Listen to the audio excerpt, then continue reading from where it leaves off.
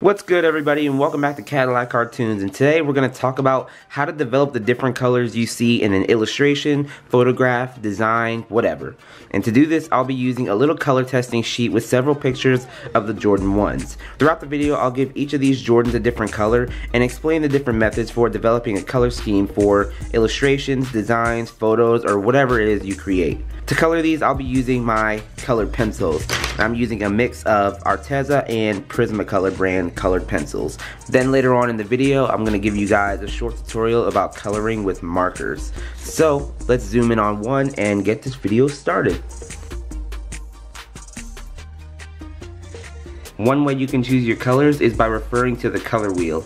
In terms of color theory, there are color schemes that are developed using the basic color wheel, which I know we've all seen. If you haven't, here's what it looks like.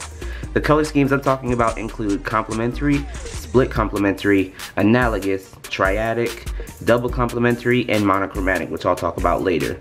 The most common color schemes are complementary and analogous. In addition to using color schemes, oftentimes I like to use contrast, which refers to the use of opposite elements in just about anything. Complementary color schemes use contrast, but I'm also talking about using colors with a light value and a dark value. Value is how light or how dark a color is, in case you don't know.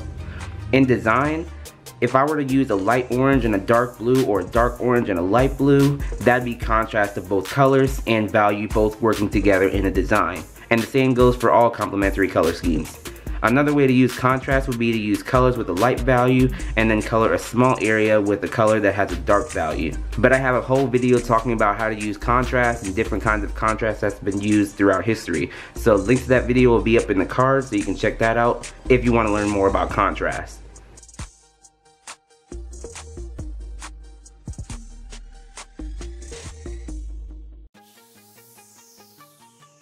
Another way to choose your colors would be to keep it monochromatic. If you don't know what monochromatic means, it refers to a color scheme that uses tints and shades of one color. In my case, I'm using a blue as the shoe's initial color.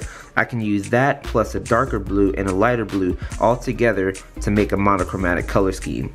My recommendation for monochromatic color schemes would be to keep it balanced when it comes to value. My initial blue would be about 50% on the value scale, so if it's desaturated, the gray wouldn't be too light and it wouldn't be too dark, it'd just be right in the middle.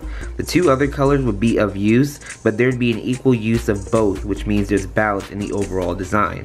However, if it just so happens that your darker color is used all throughout your design, that means you want the dark color to dominate the overall design, which is also an option.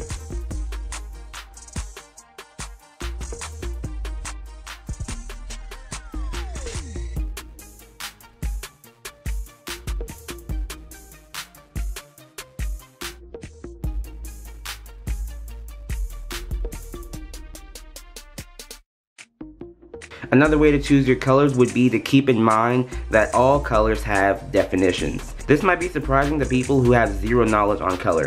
If this is you, just know that all brands, logos, companies, and even your favorite cartoon characters have or wear certain colors that can instantly tell viewers about a character. For example, the color yellow. Yellow symbolizes energy, optimism, and creativity. Take the Best Buy logo for example. Best Buy's logo design in 1966 was a yellow circle with a black swirl and a black outline.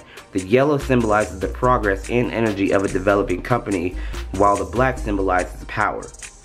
Also, the color wheel is split into two categories based on temperature, warm and cool. Warm colors will be on the red, orange, and yellow side, and the name really speaks for itself. Just looking at those colors gives you a sense of warmth. The same goes for the other side, where there's lots of cool colors like green, blue, indigo, and purple. When you're also thinking about designing, especially for a cause, think about what each color means. Let's say you want to create artwork for a design for a breast cancer awareness month. The color for breast cancer would be pink, but all the other kinds of cancers have different colors, which helps prove my point.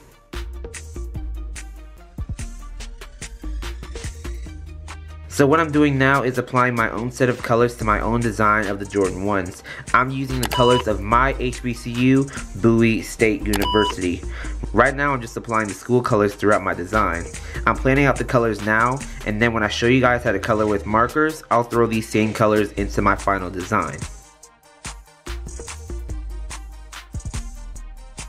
Alright, and here's what the Jordan ones look like now that they're all finished being colored. So now what I'm going to do is take the colors from this specific shoe and apply them to my final design. And like I said from the beginning, I'm going to be using those same colors to show you guys how to color with markers.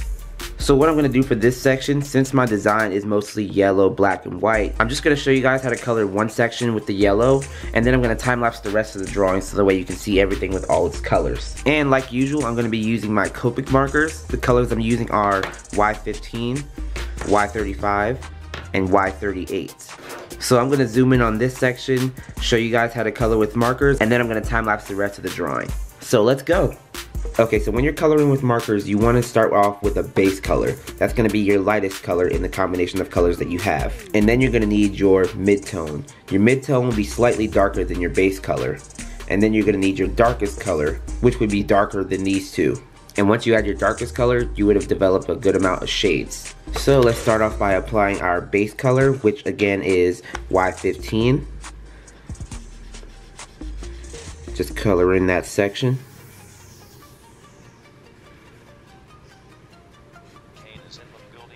Okay, and then let's go in with my mid-tone, which is Y35. I'm just going to work close to the contours of this section. And as you can see, this color is slightly darker than my base color.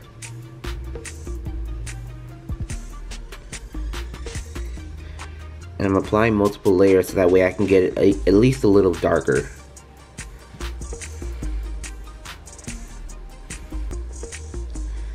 Like that.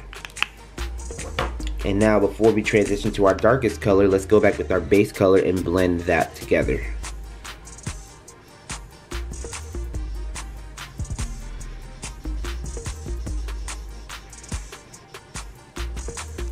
Alright, and as you can see, we do have some blending action going on. But now let's go and add our darkest shade, which is our Y38.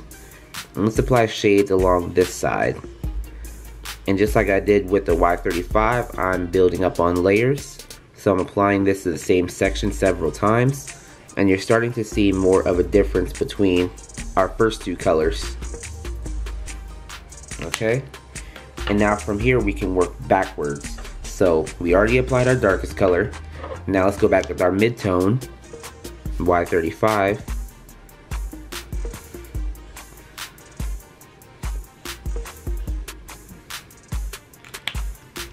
And then to finish things off, let's go with our base color to blend everything back together.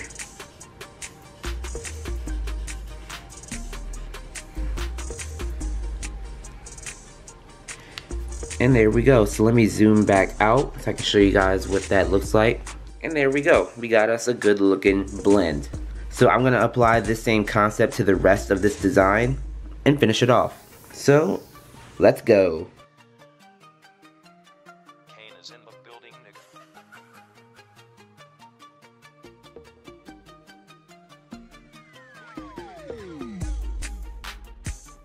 Alright, and that's how you color with markers. And here's what this same design looks like after rendering it into Photoshop.